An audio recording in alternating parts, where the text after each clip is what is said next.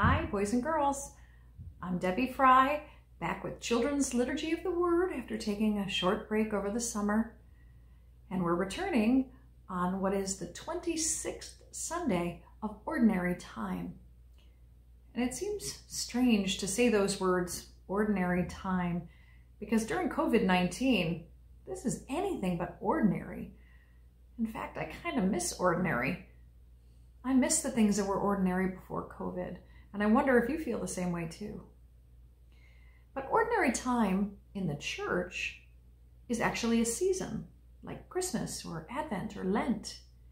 And during the season of ordinary time, we spend time studying and learning about and celebrating those incredible years when Jesus was here on earth.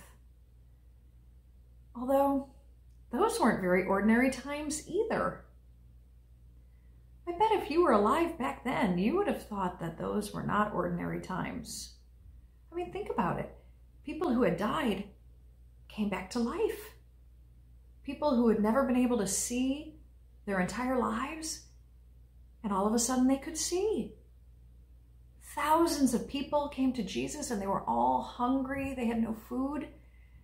And all of them, thousands of them, were full, stuffed. And all Jesus had was a few little loaves and 2 fish. Well, that's not ordinary. But do you know what's at the heart of all of those stories? Jesus. Right there in the middle of it.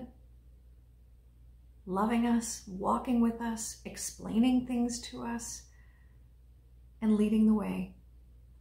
So maybe during COVID, ordinary time might be just exactly what we need. So we're going to begin Children's Liturgy of the Word with a song. This is a song we learned last spring. It's from our friends at Catholic Songs for Kids, Tyler and Joriel, and the song is Trust in the Lord with All Your Heart.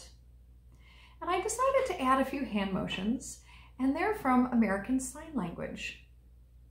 And I think that'll make it more fun when we sing this song together. So first, I'm going to show you 3 signs. The first sign is the sign for trust. You're going to take your left hand, and then you're going to take your right hand sideways and place it like this, like a chop. Trust. You want to try that with me? Trust. Good. Now the sign for God or for Lord, your same hand, your same right hand, and it's still flat, and you're going to point it up to the sky. So you're going to say, Lord. Will you try it with me? Lord. Good. And now the sign for heart goes like this. You take your right hand and your second finger, and you're going to point to your heart with that finger, just like this. Heart. Will you try it with me? Heart. Perfect. So now when we put them all together, it looks like this. Trust in the Lord with all your heart. Will you do it with me? Trust in the Lord with all your heart.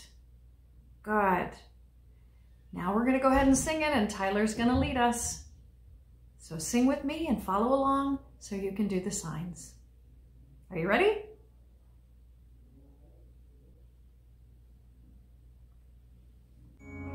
Trust in the Lord with all your heart.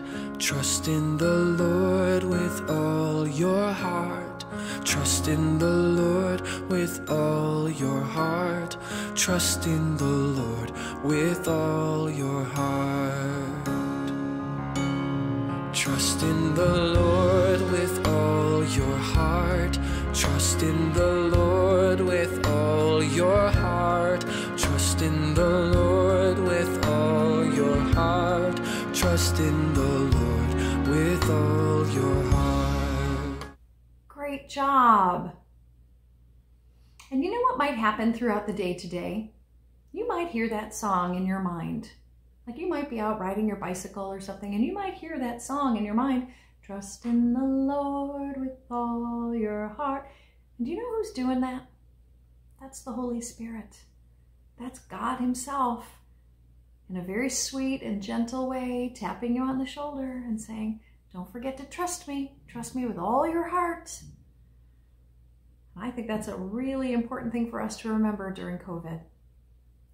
So now we're going to begin Children's Liturgy of the Word. Of course, we're going to start by making the sign of the cross. In the name of the Father, and of the Son, and of the Holy Spirit. Amen. And today, on the 26th Sunday of Ordinary Time, we're going to begin with a reading from the prophet Ezekiel. Our God says, "This is how I am. When people turn away from me and they sin, they are punished for it. But when people are sorry for their sins, change their lives, and do what is right, they are not punished. They are saved." The word of the Lord. And boys and girls, say it with me. Thanks be to God. Good job. Now for our responsorial psalm, I'm going to say it first and then you say it after me. We will live with you, O God. We will live forever. We will live with you, O God. We will live forever. When we do what is right, we will live with you, O God. We will live forever. When we speak the truth, we will live with you, O God. We will live forever. When we keep our promises, we will live with you, O God. We will live forever. When we stand up for others, we will live with you, O God. We will live with you forever. Very good. And now we're going to sing a gospel alleluia. I'm going to sing it and then I'm going to ask you to sing it with me. Are you ready? Alleluia, alleluia, alleluia. Will you sing it with me? Alleluia, alleluia, alleluia. My sheep know my voice, says the Lord, and they follow me. Alleluia, alleluia, alleluia. And now we're going to hear the gospel. The gospel are the readings when we hear from Jesus himself. We hear his very words. Okay? So that's why at this part, we always stand. I'm going to go ahead and stay seated because of the camera, but I'm going to invite you to stand. I'm also going to teach you something else that's new. When I say the words, a reading from the Gospel according to St. Matthew, I want you to take your right thumb and I want you to make the sign of the cross on your forehead, on your mouth, and on your heart. And do you know why we do that? It's a blessing. And we're asking that God will make these beautiful sacred words from Jesus stay on our minds, pass through our lips to other people, and live in our hearts. Okay? So wait for it and you can follow me when the time comes. Okay, boys and girls? Are you standing? Good, here we go. The Lord be with you and with your spirit. A reading from the Gospel according to St. Matthew. Glory to you, O Lord. Jesus said to the chief priests and the leaders of the people, I'm going to tell you a story, and you tell me what you think about it. There was a man who had 2 sons. One day he said to one of them, Son, I want you to go out and work in the vineyard today. And the boy said, No, I won't go. But later the boy was sorry that he had said no to his father, and so he did go. The father then said to his other son, Son, I want you to go out and work in the field today. And the second son said, Yes, father, I will go and work. But he did not go. And then Jesus asked, Now tell me, which boy did what the father wanted him to do? the first or the second?" The leaders answered, "The first son." Jesus said to them, "I'm telling you the truth. People whom you look down on as sinners are going to enter the reign of God before you do. Because when John the Baptist came and preached the truth, you didn't believe him. But the people you look down on as sinners believed him and changed their lives. And even after you saw that they believed and changed their lives, you still didn't believe or change your lives." Boys and girls, the gospel of the Lord. And say it with me. Praise to you, Lord Jesus Christ. Good job. Go ahead and take a seat for me. Now, this is one of those stories where it almost sounds like Jesus is trying to trick us, but he's not. He has no interest in tricking us. He's trying to explain something to us. And he uses a story to do it. He tells a story of two brothers. And their dad asks both of them, "Will you go and work in the field?" And the first son says no, but then later on he thinks, "Yeah, I should probably go." And he does the right thing. And then the second brother says, "Yep, sure, I'll do it, Dad." And then he never shows up. And Jesus says, okay, so which one of those brothers did what God wanted? Now, when I hear that story, I think they both got it wrong, because I'm a mom. And when I tell my kids to do something, like I tell them to set the table or empty the dishwasher, I want them to say, "Yes, Mom, I'll do it." And then I want them to do it. I want both, right? But Jesus is showing us in this story that God's ways are not our ways. God doesn't look at things the way we do. Of course he doesn't. He's God. Right? So Jesus is showing us how God looks at this. And what does God say? Does God say that the first son got it right or the second son? That's right, it was the first son. Is that what you would have guessed? Is that what you would have thought? That it was the first son? And when Jesus says the Father in this story, who do you think he's talking about? That's right, God. God is the Father in this story.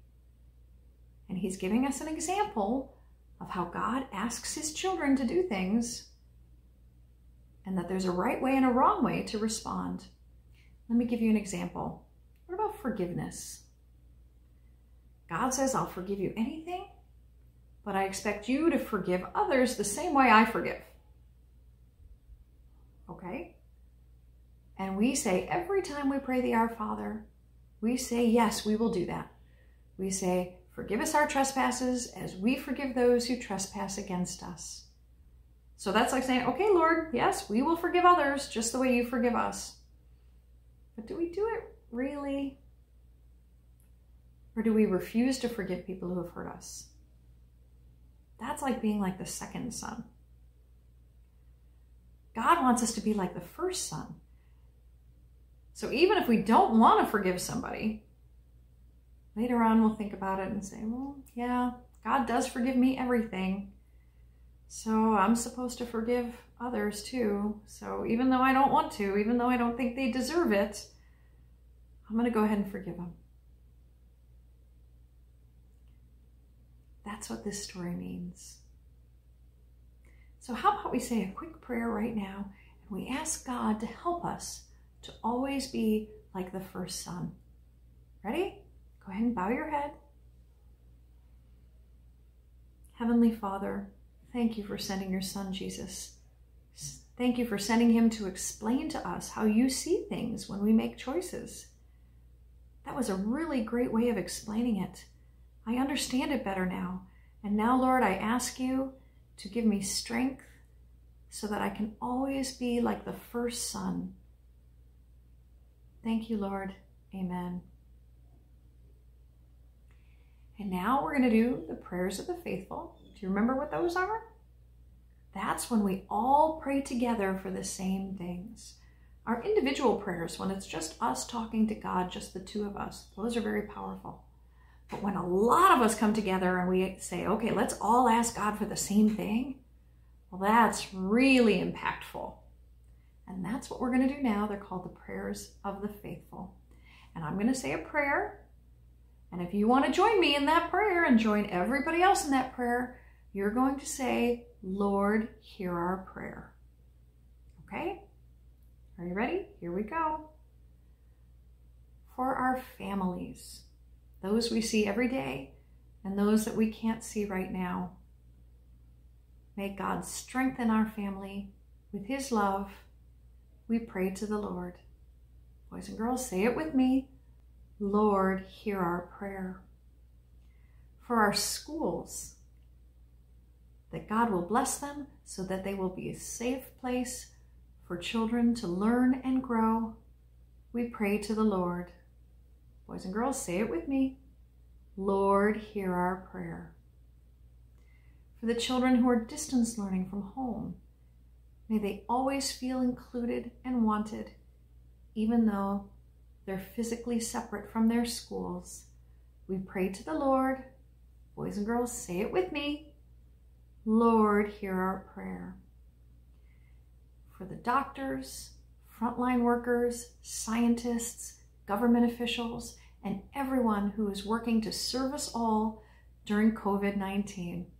May God bless them for all their hard work. We pray to the Lord. Boys and girls, say it with me. Lord, hear our prayer. And for our Holy Father, Pope Francis, our Bishop, Bishop Crosby, our priests, Father Isaac and Father Nishil, may they continue to shine a light of Jesus for everyone who needs it right now. We pray to the Lord. Boys and girls, say it with me. Lord, hear our prayer. Very good. Well, that's all for today for Children's Liturgy of the Word. I'll be back next week. Don't forget to click subscribe and also turn on your notifications so you don't miss any of these videos as I post them. I'm glad to be back with you. I'm looking forward to continuing our journey through ordinary time during these very extraordinary times of COVID-19. Until we see each other again, be safe, be well, peace be with you, and Mary, Mother of God, pray for us. Trust in the Lord with all your heart. Trust in the Lord with all your heart. Trust in the Lord with all your heart. Trust in the Lord with all your heart.